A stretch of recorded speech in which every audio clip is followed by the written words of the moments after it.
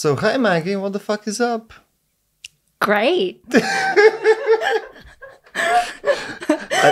Is this how you always start your podcast? Oh yeah, I just go and say, "What's up, Maggie?" And say, "My name is Jeff." I don't know what the fuck is up. Good to have you in Sofia again. I mean, you're here for like 2 days now, and you've basically become naturalized in Bulgaria. I love this place. I came here when I was like 16, sunny beach, and it was like the cheapest alcohol. We just got drunk constantly. Excellent. Went to see the Venga Boys. Do you remember the Venga Boys? I remember I am this old, so I remember the Venga Boys. So basically, Bulgaria is sunny beach to you. That's disturbing, but also lovely in a really peculiar way. So Maggie, you literally finished an event with us that we had it yesterday about dark energy. So you're our dark energy and dark matter lady. How did that happen? I mean, how did you get into that field and then into astrophysics in general? Honestly, I have loved science since I was really young. I think like one of the key memories I remember is just going camping with my dad and just going out and seeing how dark the night sky is with all the stars and stuff. And I just always knew that I wanted to kind of explore the universe and be an astronaut. That was like my dream. I was going to go to space. And I always loved science experiments. I loved my science teachers. We used to like blow things up all the time, like build model rockets that would either like just get destroyed or not go very far. I don't know. And as I learned more and more about it, in particular, so I did an undergraduate degree at the University of Kent in astronomy, space science, and astrophysics. And then I went to do a master's in UCLA, Los Angeles. And one of my lecturers there taught me cosmology. And it was just the most mind-blowing thing to me, learning that like from the skies, we can figure out like the whole fate of the universe, like whatever, like predict what's going to happen in the future, know exactly what happens in the past just by looking at some stars. Yeah. That's fucking cool. Why did you go with your dad to see the stars? I mean, why did you find a non-light polluted place? In England, actually, there's quite a few places that we have dark sky areas. I can't remember in particular where we went all over the place, to be honest. Peak District and stuff. Devon, you can literally see the Milky Way from Devon. So there are a lot of dark sky places. You need to leave London because you need to leave London. Yeah, that's a good tagline. There's no stars in London. Like stars don't exist. Yeah, that's one thing that civilization loses slowly over time with light pollution. Yeah, well, we lose it anyway with the expansion of the universe, right? Yeah, well, because probably a bit more time though. Like, just give it 5 minutes. Well, if you came to my talk yesterday, you would know that if the universe was dark energy was phantom dark energy, then the acceleration of our universe is getting faster and faster. So it's acceleratingly expanding at the moment, but it could be accelerating at an even faster rate. And that means very quickly we won't be able to see any stars or galaxies at all. Jesus, that's depressing. It's so depressing. But if we stop seeing stars, what do you think the effect on humanity would be? I don't know.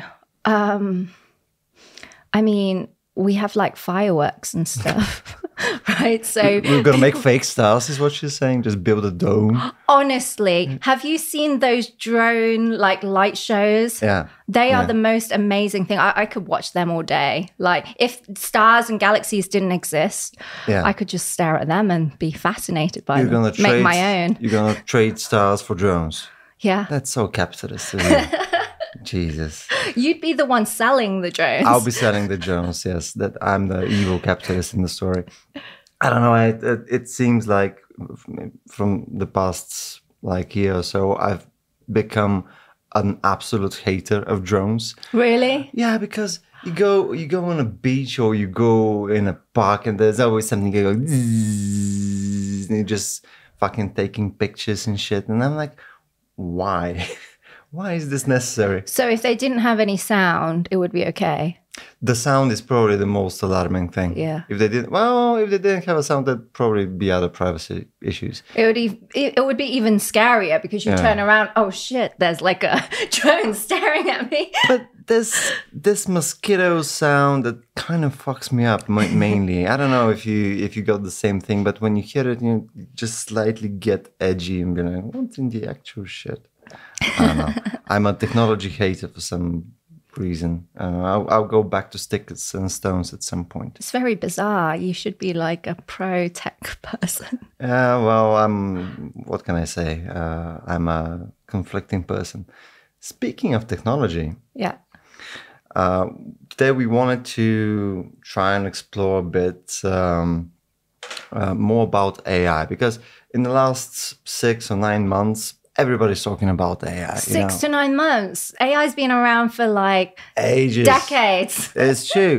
But in the last 6 and 9 months, it kind of got into the public sphere with GPT-4 and with Midjourney and, with DALL-E, etc. So people started actually using those models either as image generating tools, or as, with the large language models, they started using them for a variety of reasons, not only writing essays, but just like complementing different kinds of jobs. And then people are being slightly alarmed about losing their jobs. The whole shtick of, robots will replace us and kill us.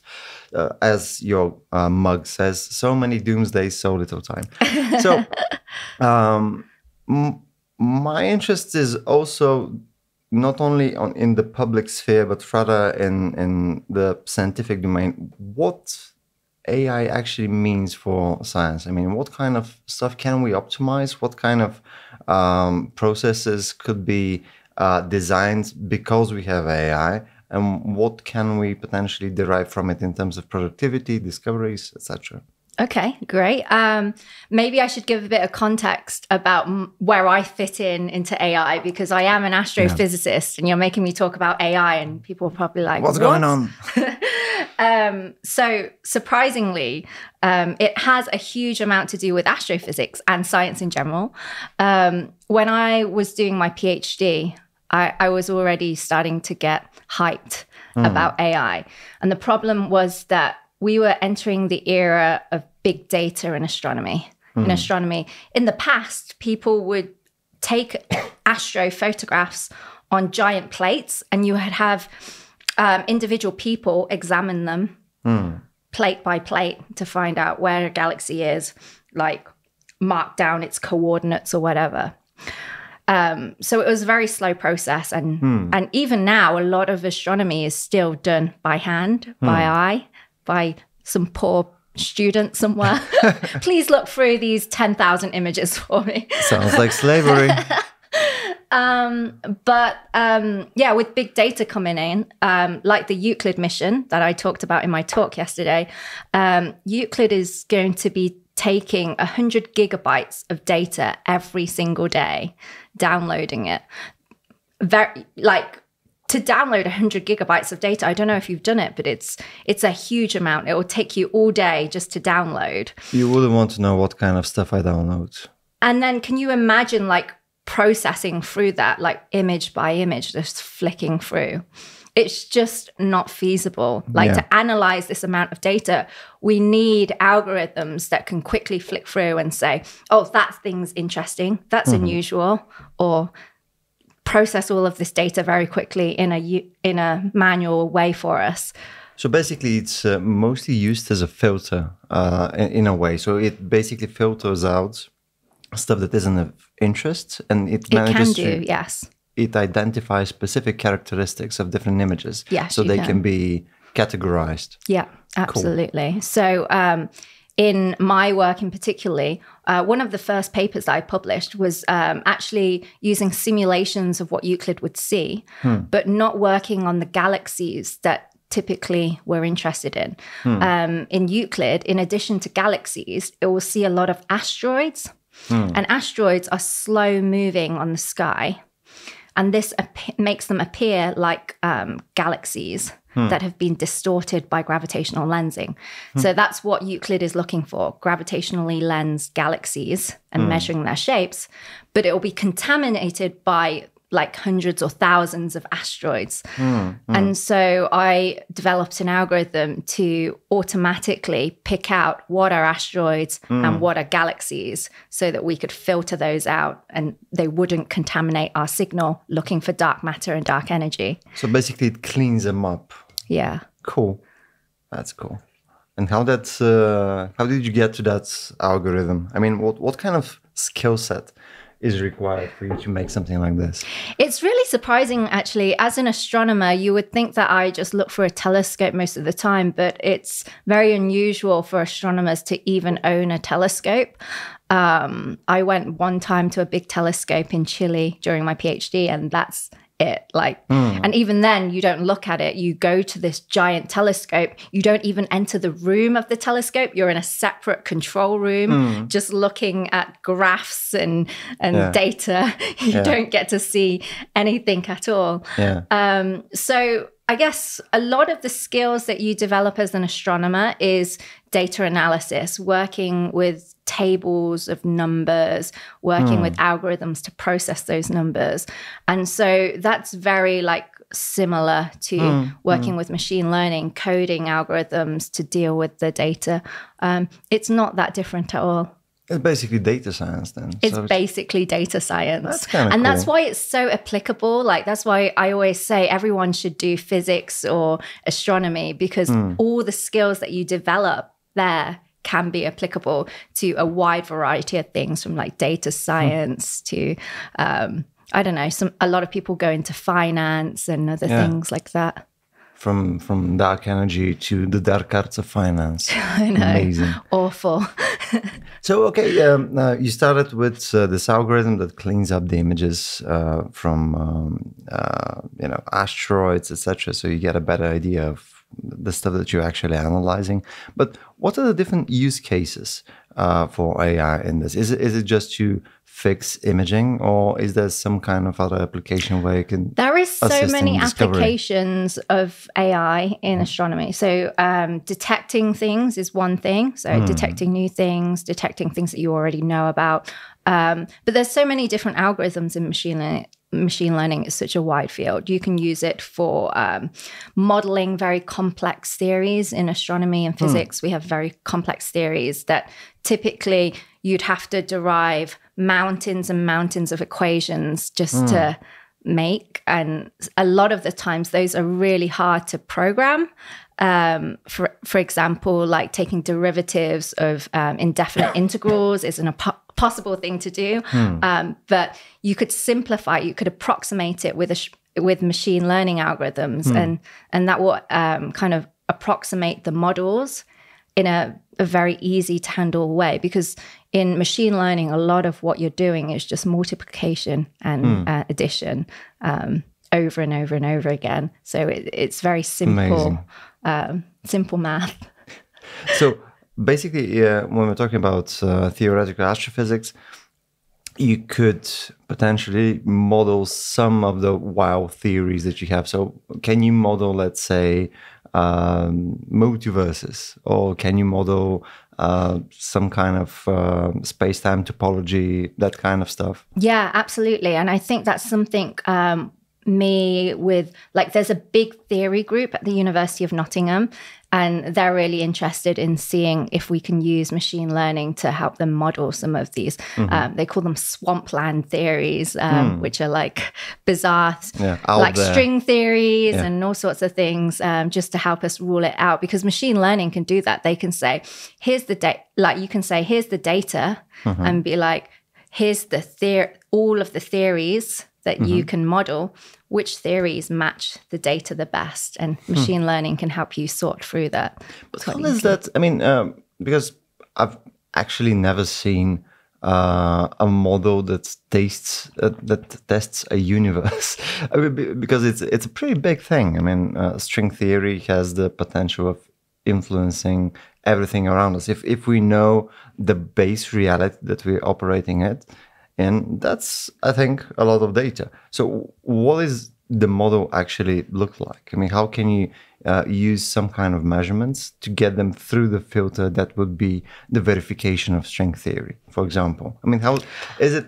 I'm gonna give a shitty example. Is it just like a sandbox Minecraft type of thing?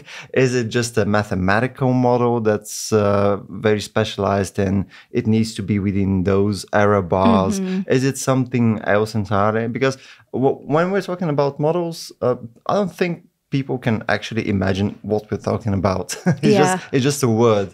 Yeah, that's true. They are mathematical models.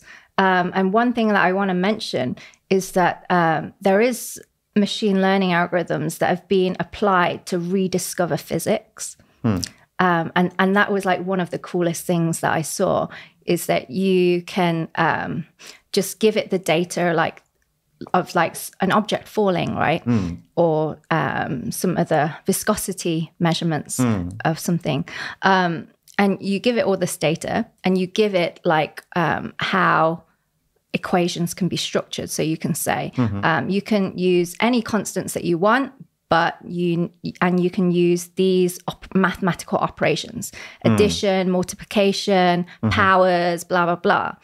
And there was a study that did this, and the machine learning algorithm was able to recreate all the physics that we learned, like that we know and someone discovered, but the machine learning algorithm was able to rediscover it itself without you saying like, these are the rules of physics that you have to follow. They were able to recreate it. And without being trained on a set of formulae, etc. Yes, exactly. Okay.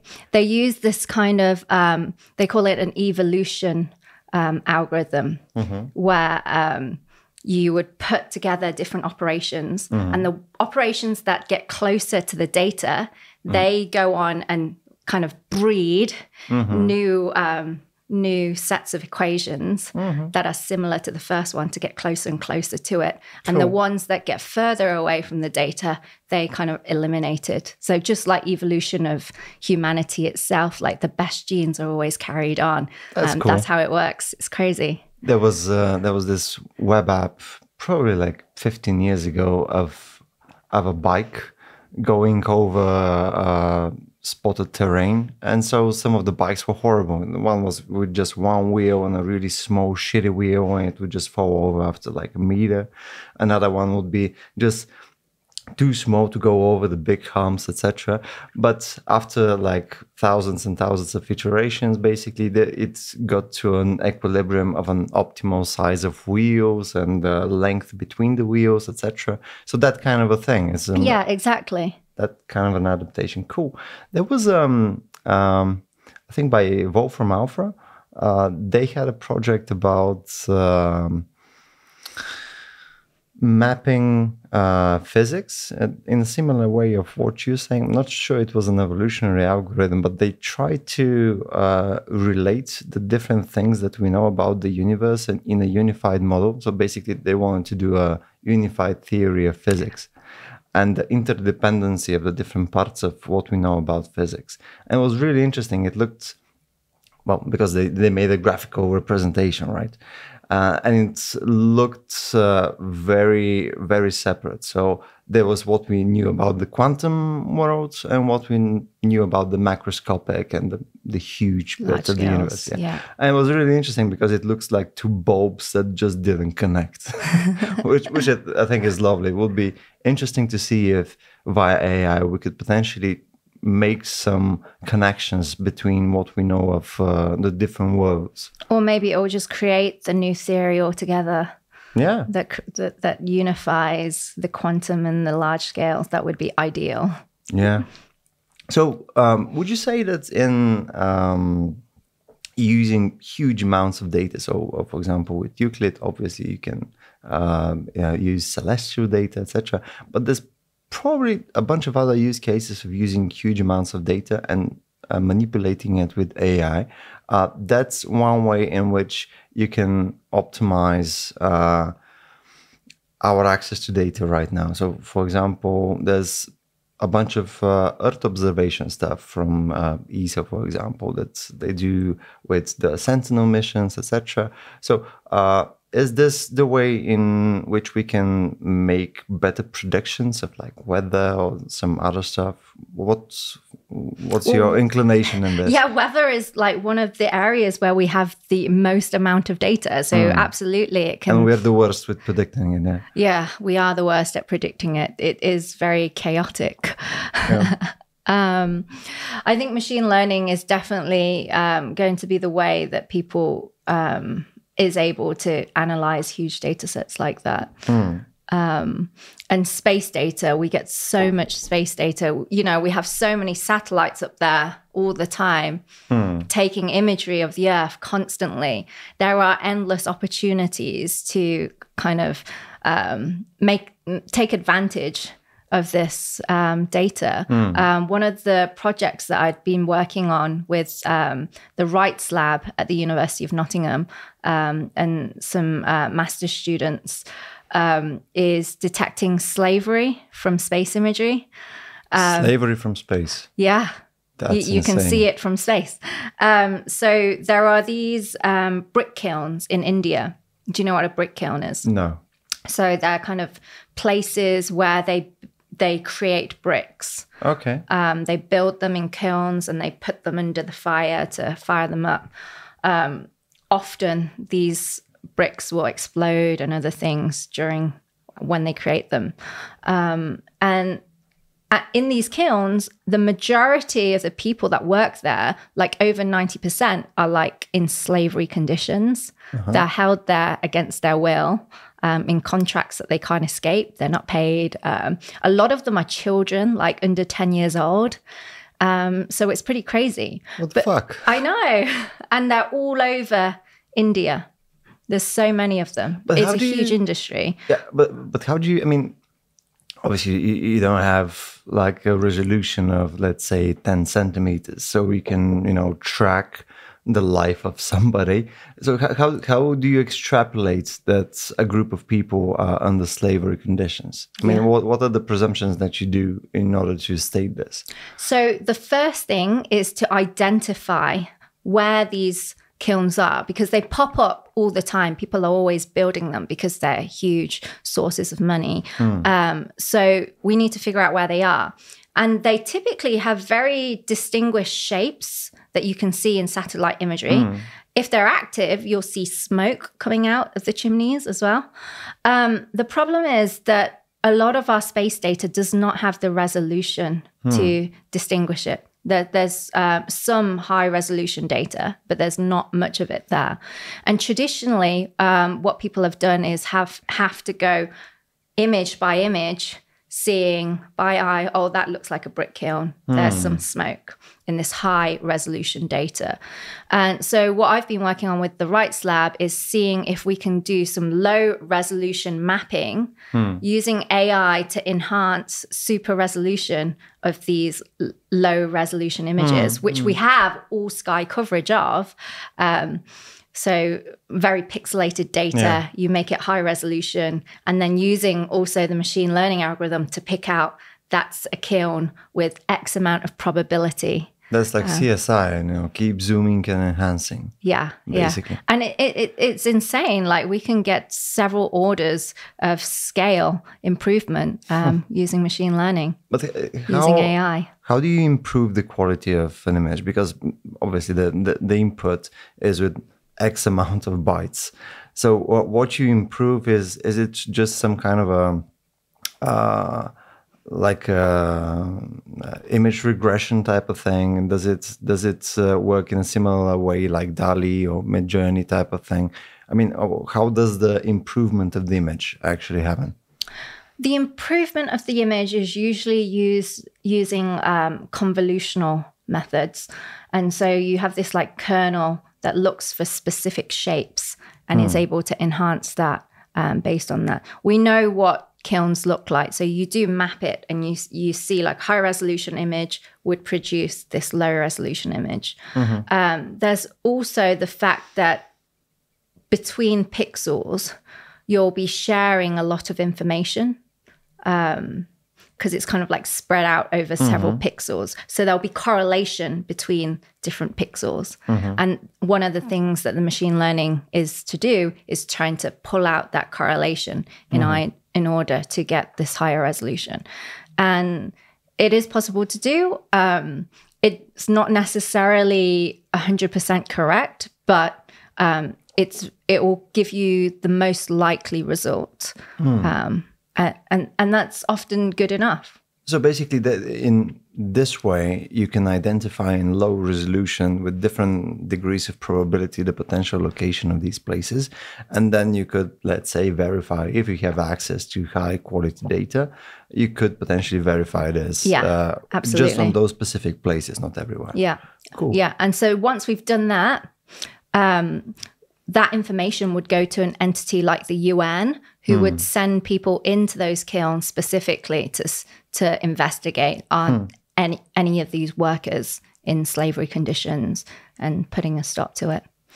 I was wondering that given that there's different kinds of detective instruments, let's say you have one kind of camera that's kind of shit and doesn't see very well the kiln or whatever. But then there's another one, it's also low resolution, but in a different way. Is there some kind of a characteristic in the way that it smudges things? Let's say there's the relationship between the pixels that you said. Yes, absolutely. Does it work in different ways with different cameras and different characteristics? In principle, you could have like lots of different low resolution cameras and get a really good high resolution image, because also you're imaging it slightly off, right? So if you were able to extract those characteristics, kind of collate them all together, you would get you get a lot of information in there. Cool. Yeah. Cool. So you remove a lot of the camera effects as well, like pixelization effects, like any I don't know, noise in the camera. You would remove that because they would be slightly different in each of the different cameras. So basically you can make a model that's optimized for, let's say, Leica. So you can basically make better pictures out of that one in particular.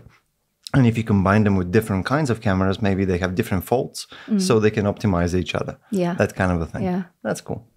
So we're kind of focused on imaging with the whole thing, both with Euclid and with the example right now with the kilns and with Earth observation. But there's some pretty big hype with people talking about entirely new discoveries. Some of the, I guess, good examples are to do with biology and medicine. So, there's the promise of potentially finding new molecules that have specific characteristics that could be of use in medicine. Maybe there could be some different kinds of ways that we can manipulate biological molecules, etc. So, do you have any, let's say, input into how that could work potentially? Does this relate to your field in physics? Do you have that kind of an example, probably with particles, virtual particles, that kind of a thing? In astronomy, actually, there's so many cases like that, I guess. In general, like I said earlier, we work with so much data. It's like working in multi-dimensional space, right? And typically it's very hard to pick out by eye to see that that there's something special going on here, especially, well, I'm going to go back to the simple case of visually, spiral galaxies and elliptical galaxies. They're very easy to distinguish by eye, but actually we know that there's many more kind of morphologies of galaxies than just spiral and ellipticals. Right. There's irregulars and there's all sorts of different disc shapes and like core shapes of galaxies. They're all very, very different. We can extract a lot of information from galaxies, like their chemical abundances, so what they're made out of. I don't know how many spiral arms they have, or like how extended they are. So if you collected all of this data, would you be able to put them into different categories? there are literally like an infinite number of characteristics that you could describe a galaxy by. But if we were to go through that for every single galaxy, I said Euclid's going to detect 1.5 billion galaxies, right? So we're not going to go through each billion galaxy and think, oh, wait, this one stands out from all these million characteristics that we've looked at. No, that's where machine learning will come in. It can easily process like huge dimensionalities of data and see that this is an outlier. This is special. This is something that a human should look into more. But that's more in the line of categorization still, right? So in this sense, you basically figure out more about the world that you see. My point is... But you would be discovering something new. Maybe it's not a galaxy at all. Maybe it's an alien spacecraft or something insane. We really rapidly went there. Okay, so there's some... once you know what kind of characteristics, the known objects that you have, you could potentially be able to see new kinds of objects. New discoveries, yeah. Okay. Huh. Has this happened so far? It has. There's this thing called Zooniverse, which is kind of like this... Zooniverse. Yeah, it's crowdsourcing the general public to help analyze the data. So it's kind of a intermediary step between scientists doing all of the work and machine learning being able to process very quickly all of it. In between that step, some scientists decided, okay, we can't do all of this work ourselves. We need to get the power of the public to help us. And so Zooniverse set up this big project where anyone listening at home at the moment, they could go through astronomical data and mark out, oh, this object's interesting. And they've made really interesting discoveries like mergers of galaxies and special galaxies. From this. But again, it's still done by humans. It's still a really slow process. Yeah, we're slow people. But let's say that there could be some kinds of processes in the universe that are really fucking unlikely. I mean, they are probable, just the probability is 1 in 10 billion, whatever. So when we're talking about those really, really unlikely cases, and getting astronomical data of it would be, again, a case of chance, mostly. Can those really unlikely occurrences be modeled in the same way that, let's say, proving a theorem or whatever could be modeled? Let's say some kind of a white dwarf merger, or just, a magnet going into a black hole type of thing. Is this something that could be modelable? I think people would see it first, realize that it doesn't fit any of the models that we currently have, and that would motivate new models to be created. And that's typically how science works. Like, if we've seen something that doesn't fit, then it gives rise to all sorts of opportunities for new things and new theories. Yeah, but I mean, in this case, we know that, let's say, the two objects exist, just that interaction is probably not going to happen within our lifetime, so the lifetime of humanity. Yeah. Just magnets colliding. They're just really rare. Yeah. So, I mean, could those be... But people would model that already. Like, even really rare things, like scientists will model everything just for the sake of modeling them. Yeah. Interesting. I always hung up on the points of modeling stuff. I just can't imagine how the model would actually look like. I mean, obviously it's not they don't make an Interstellar type of movie out of it, but there's some kind of information that they derive from, let's say, a simulated interaction with this. I just can't imagine how it looks like.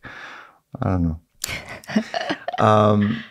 We tend to send a lot of stuff into space right now. So anything from the James Webb Space Telescope to SpaceX's shitty, small... Starlink satellites. Exactly. They're not the only ones as well. There's so many more coming.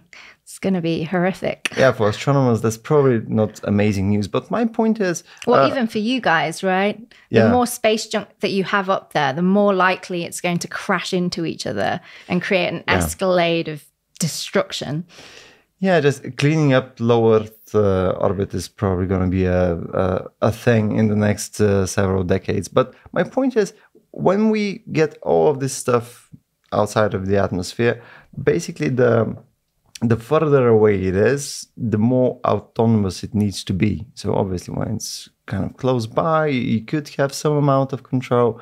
Although, as you said, it's probably unlikely because they're too small and there's going to be some kind of issues. But the further you go, you need to be able to have some kind of AI actually operating this whole thing. Let's say you do a research mission on the icy moons of Jupiter or something else, or just send something to Venus, you want to explore below the clouds.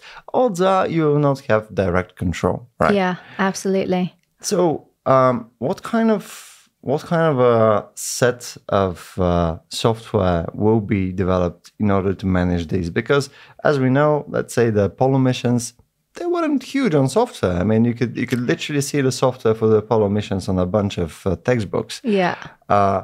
And at the same time, right now, we're working with a lot of data and with incredibly complex algorithms. Do you think that we'll be using stuff that manages robotics, etc., more to do with AI, or are we going to stick to something that's more lean and precise, more straightforward stuff? Because, correct me if I'm wrong, AI that we're using right now, it's better with working with more messy stuff, but it's not necessarily better at getting results that are concrete. I think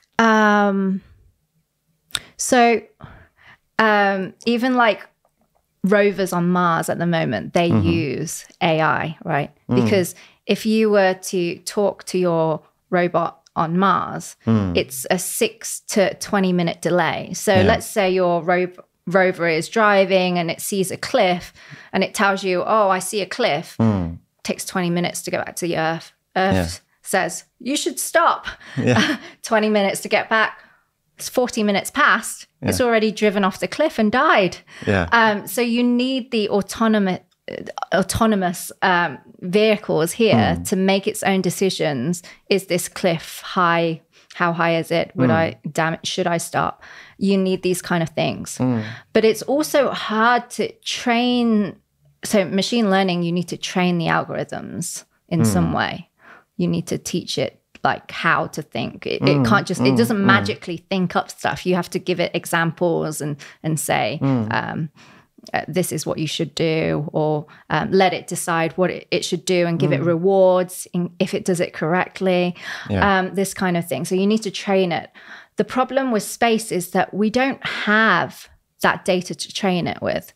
When we send new rovers to space, we don't send it to somewhere that it's been before. We send it to places that it hasn't been before, because that's where the new scientific discoveries are. And I don't know if you remember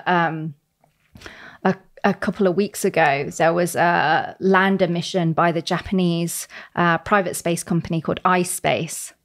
And they attempted to land this rover on the moon.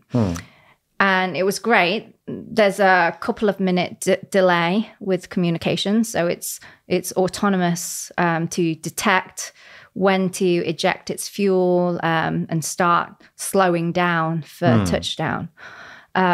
They train the algorithm on simulations. The simulations didn't take into account the rim of the crater.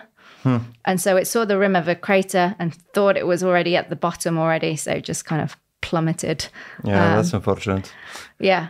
The good thing is that it's all software issues, right? They can easily implement that into their simulations, but it's getting that correct in the first place, being able to have realistic training data for your algorithms to learn on is the hard thing. Oh, we're just going to build a bunch of stuff, get it destroyed, and then we'll learn from the mistakes. Yeah, infinite money. Yes. Yeah, thank God for capitalism. I'm just saying.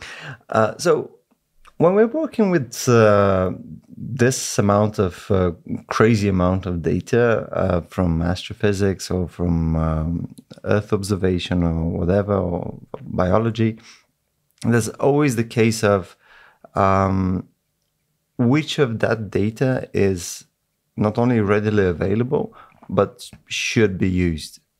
So there is a bunch of talk right now about privacy, about utilizing data to predict stuff. So in the EU, obviously, we have GDPR and that kind of boundaries on personal data. But technically, the better we get at predicting stuff from, let's say, second order type of data.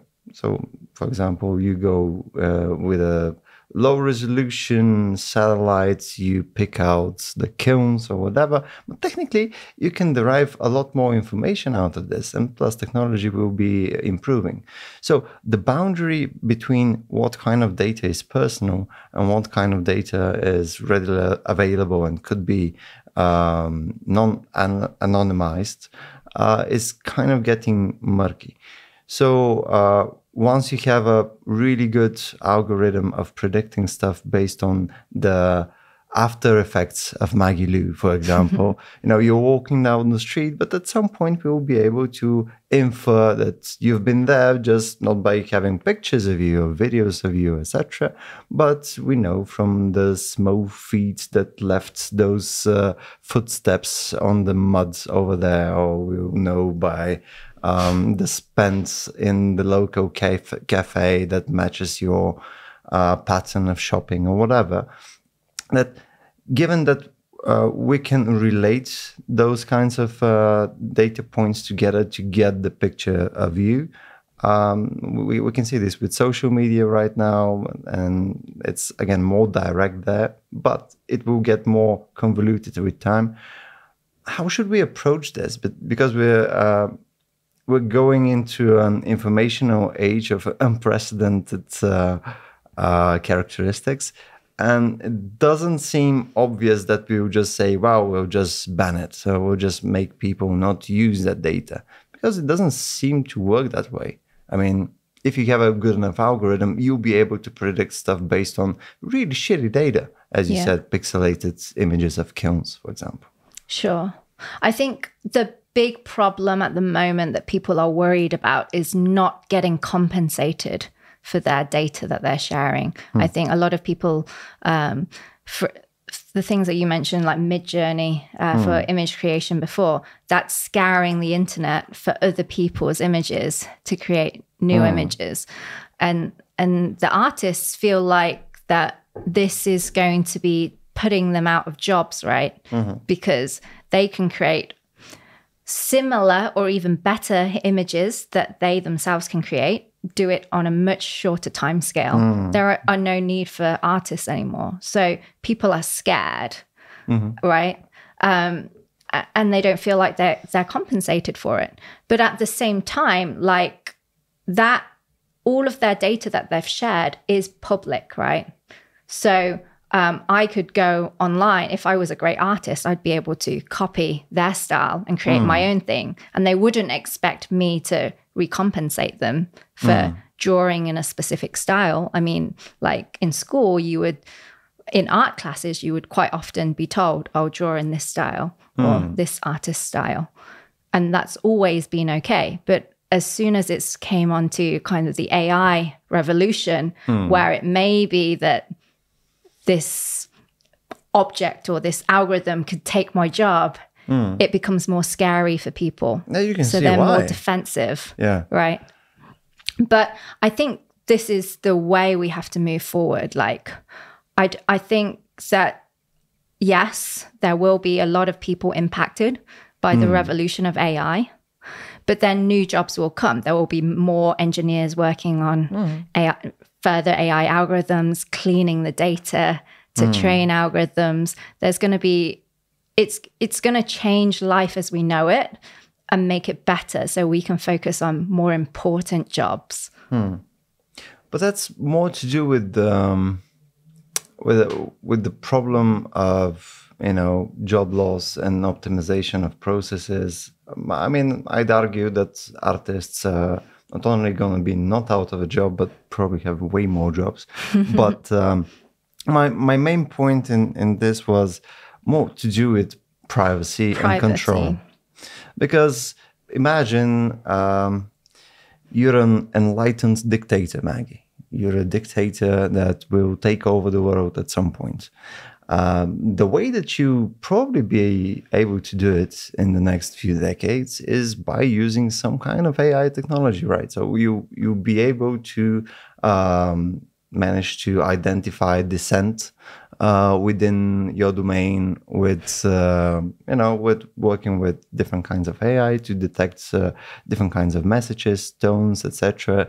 You can be able to detect different kinds of gatherings with space images, etc. You see, oh, there's more than 3 people on that corner every Thursday. Okay, so no gatherings in my domain. You see what I'm getting at? So basically, the more options that you have to apply control with infinite amounts of data, and it doesn't have to be direct data. It doesn't have to be a photo of people talking together. It could be just inference.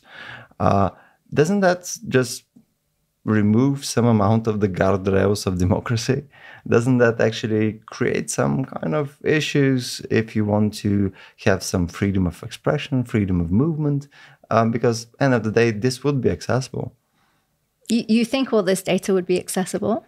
Well, I mean, right now we can see that we don't have a good model for actually being able to say this is private data and this is public data. I mean, you yourself can just literally put a microphone in that garden over there on one side and another one on the other side, and based on the soundscape of the whole thing, you get a pretty good idea of how many people pass by there, what are the characteristics of how many are children, how many are dogs, etc. So is that data collection regulated? Not very well. I mean, is it not? So in the UK, like even if you have like a home security system, like a camera, if that is shown on the street, you have to register it as CCTV. You can't just set up a camera. If it's stationary, somewhere. But you have a phone. Sure.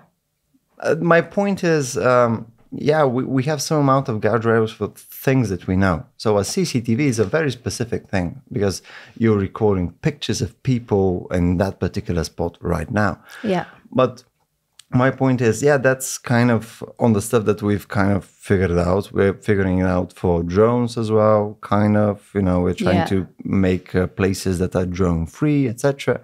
But again, when we're talking about really... like delving into all of the social media data, like every image uploaded, every video uploaded, and trying to figure it all out. Or just imagine you have some public access data. Let's say the city has some amount of Internet of Things detectors for stuff, for heat, for humidity, for whatever. My argument is that the better we are at designing algorithms, the less data, the less concrete data we'll need to be able to predict stuff. We wouldn't need CCTV. We wouldn't need a specific kind of set of data from social media. We'll be able to derive this from second-order data, which are more uncertain, but still would do the job. Right. Yeah. I never really thought of it like that, but that is a scary thought. Thank you. That is a frightening thought. Thank you. That's what I'm thinking about every night. Yeah. Well, I think the way that is useful to think about new technologies is in kind of a Black Mirror way, in order to, you need to be able to forecast the ethical issues, not when they've actually occurred. You need to be able to preempt this with legislation in some shape or form. Because otherwise you're just in a dystopia without noticing, basically. Maybe, but then if you're too careful, some of these things, it feels like it's not going to happen. And you're putting all these guardrails up for no reason. Because, it's possible, yeah. Yeah. True, yeah, it is possible. But then again, I mean, you don't know what the next nuclear revolution is going to be like. And AI seems like the kind of force multiplier that could potentially make life pretty fucking shit or amazing, but you don't know where the pendulum will swing, right? Right. So I think being conservative to some degree maybe isn't a bad idea. So, for example, in the last 6 months, there were some, letters of slowing down AI development, etc. Isn't that some kind of a tool that you can utilize? Because in humanity scale type of thing, whether we do it in 2 years, 5 years, or 10 years, it doesn't fucking matter that much. So wouldn't you say that being a bit cautious would probably serve some kind of a tool? Or do you think the benefits of having it now, today, outweigh the risk? I definitely think the benefits outweigh the risks. I think the risks are really over-exaggerated because I use AI in my research day to day, and I know how unimpressive it actually is. Like, you have to really, really process the data, really get it specific even to make it do what you want to do. And then even then, there are ways to break it very easily. There are in my detection algorithms, for example, of asteroids, you could change 1 pixel in the image and already the machine learning algorithm would get it wrong because, they're so easy to break. Yeah. And I think that's the same with a lot of the models that we're seeing. People think they're magic, but actually they're very deterministic and it's not going to kind of be taking over the world anytime soon. Give it a few months. But I think also people don't understand them very well. So that puts them more on the cautious side. No, I can confirm that basically whenever we talk with AI specialists, they're always like, that thing's taking over the world. No fucking way. I mean, that's just, it can't differentiate between a chihuahua and a muffin. Yes, so absolutely. I've shown that in many of my lectures as well, chihuahua and muffin detection. Yeah, the infamous muffin detection. So if we have to wrap this up with a positive spin, because I always add the darker side of AI somewhere before the end. What are, according to your forecasts, what are the most interesting potential use cases for AI in the not so necessarily near future, because the limitations of AI right now, etc. But what would be the best case scenario for either in your field or in general that you think would be tapping some kind of huge productivity or some huge kind of discoveries, etc. via AI? What would AI be able to enable that we just wouldn't be able to figure out on our own? So actually today on Twitter, I already saw there was a study on how Stack Overflow, do you know what Stack Overflow is for coding questions and stuff like that? The number of users has dropped significantly since ChatGPT and since a GitHub Copilot. And so people are relying more on these large language models to help them code. And I think this is going to be hugely game-changing in our area. Rather than spending huge amounts of time searching for answers for specific ways to code a certain piece, you can do it quite quickly with AI. So I think this will boost productivity.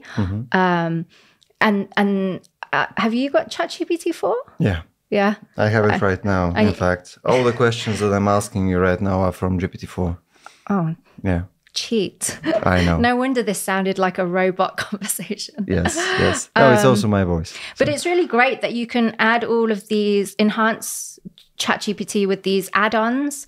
And so there's like Scholar AI that I will use will easily help me find like the most interesting papers that is related to the work I'm doing currently, give it a summary, rather than me searching on the web, going through hundreds of papers. I just have it there. It will just increase our efficiency enormously so we can focus on actually doing the research.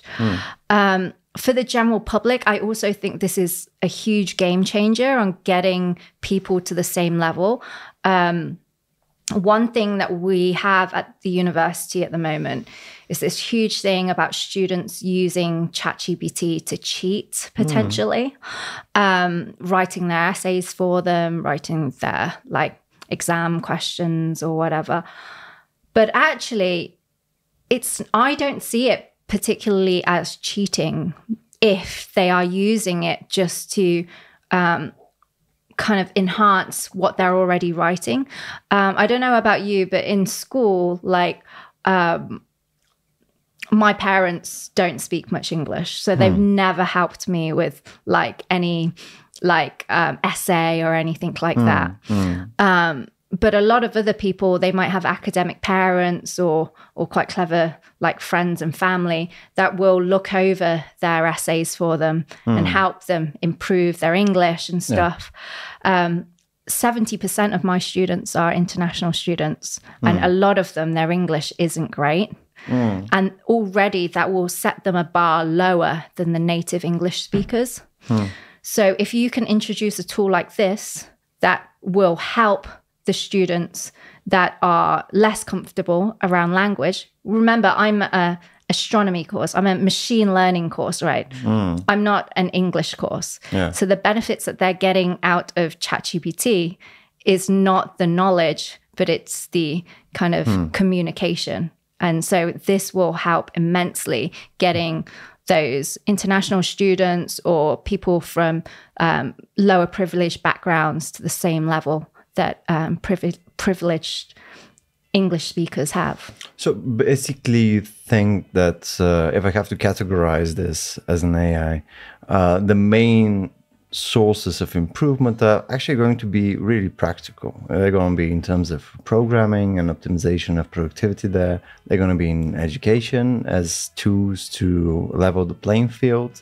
And basically they're going to be in stuff that just makes us better with AI as a partner tool, rather than something really out there. So you don't think that AI is going to change something fundamentally in a domain that doesn't exist right now. So it's not like we're going to have a new science that just generates stuff via AI. You think the practical thing is probably the most game-changing for you? Yeah, absolutely. Cool. Maggie, thanks for coming to Bulgaria again. Thank you for having me. So fun. Yeah, I hope we'll be able to do something soon again. I think you will learn to love the yogurt soup territory at some point, which is not a breakfast, as I've pointed out numerous times over the last 2 days. And I'd love to chat more about space at some point. So you're always welcome. Thank you.